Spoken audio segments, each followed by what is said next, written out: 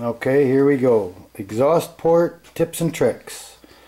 One of the first things I'm going to do, I'm going to scribe the port on each side, and with the piston at top dead center, I'm going to scribe the bottom of the port onto the piston.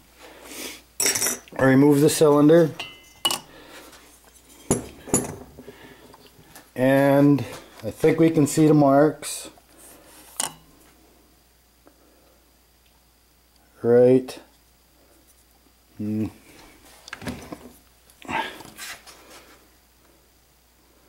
right there. There's a width mark. There's one on this side as well, over here, and right there is the mark for the bottom of the exhaust port. Okay, now I take all of that into consideration when I'm doing this for a few reasons. One is I want to keep the piston supported.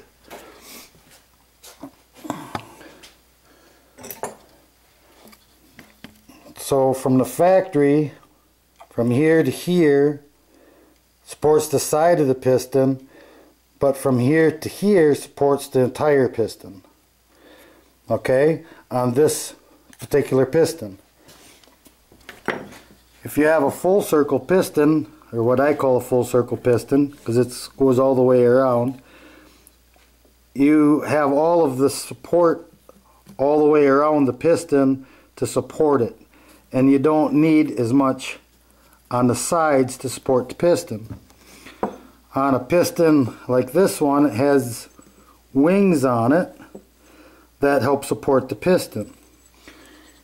If you're going to have a piston that, let's say we only have a very small amount down here that's supporting or where the exhaust port opens at down here, coverage or overlap, then we have to consider how much overlap we need on the side of the piston to support it.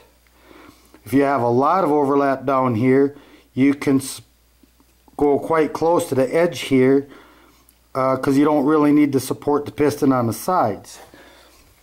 Like this saw, we have almost 1/4 of an inch from that line to the bottom.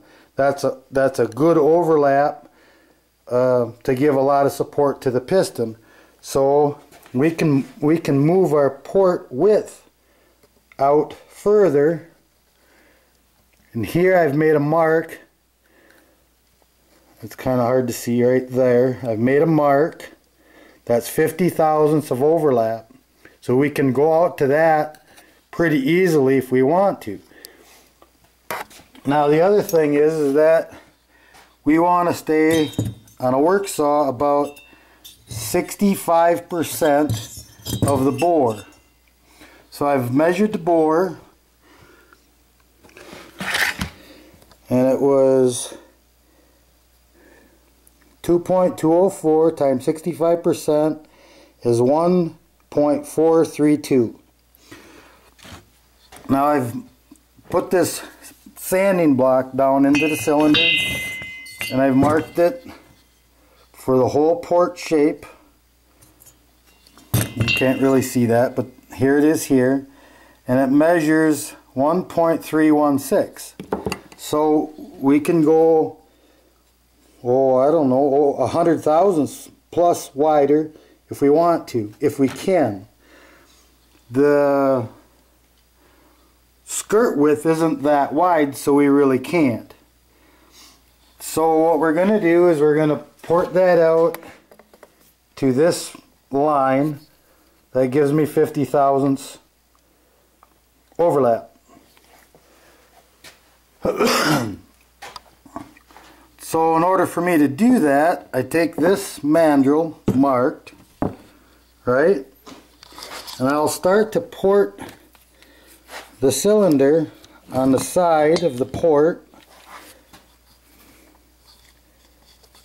Let's see, a little wider, maybe this much wider.